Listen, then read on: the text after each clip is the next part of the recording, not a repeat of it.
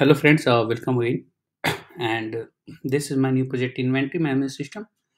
And I have developed this project in PHP and MySQL. The PHP version I am using PHP version 7 and MySQL version is 5.6.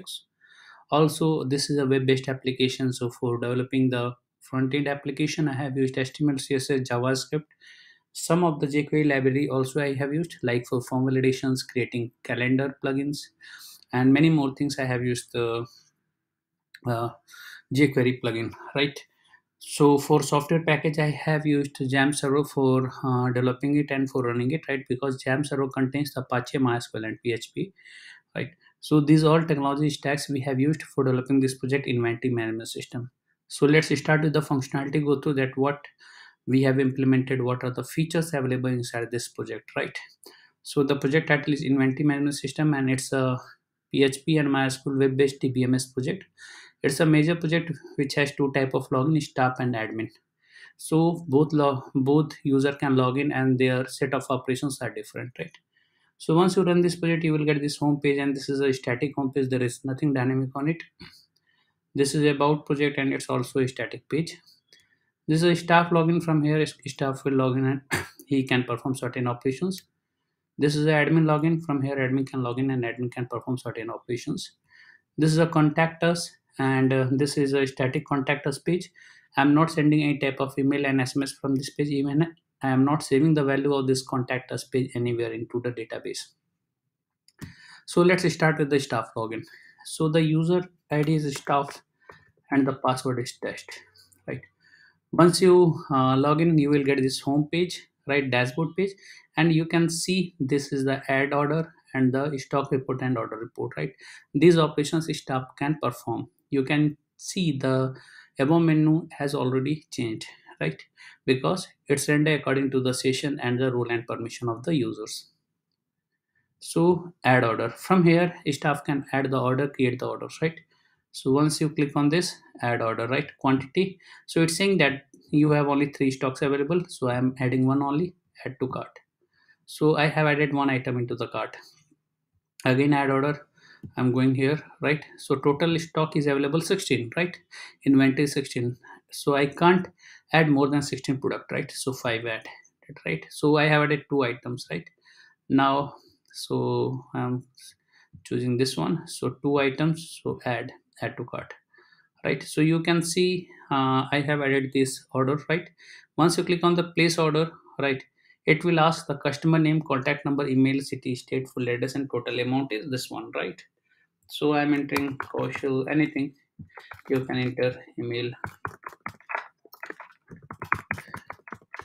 at city, state, full address, and make payment, right? Once you made the payment, then you can see this is the total records, right?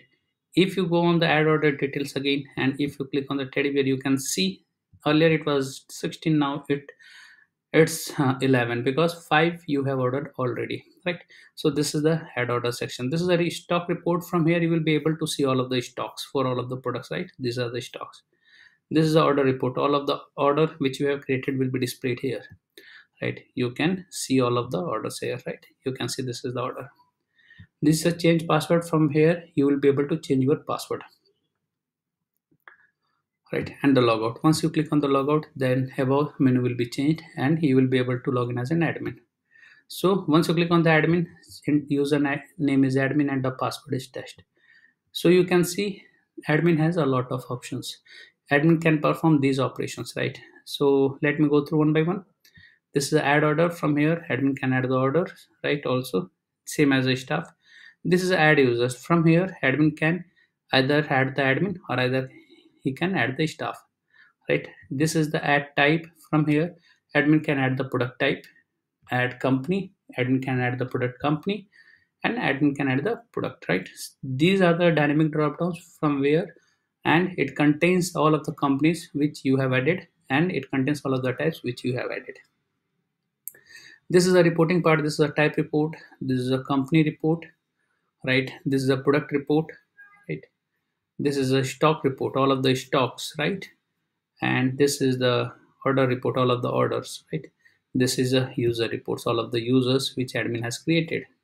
Again the change password and the logout, right? So admin can perform a lot of operations while staff has a limited rights, right?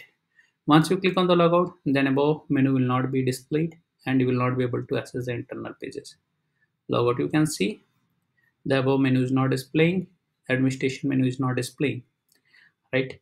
So these all functionalities we have developed inside this project, which we have developed in PHP and MySQL.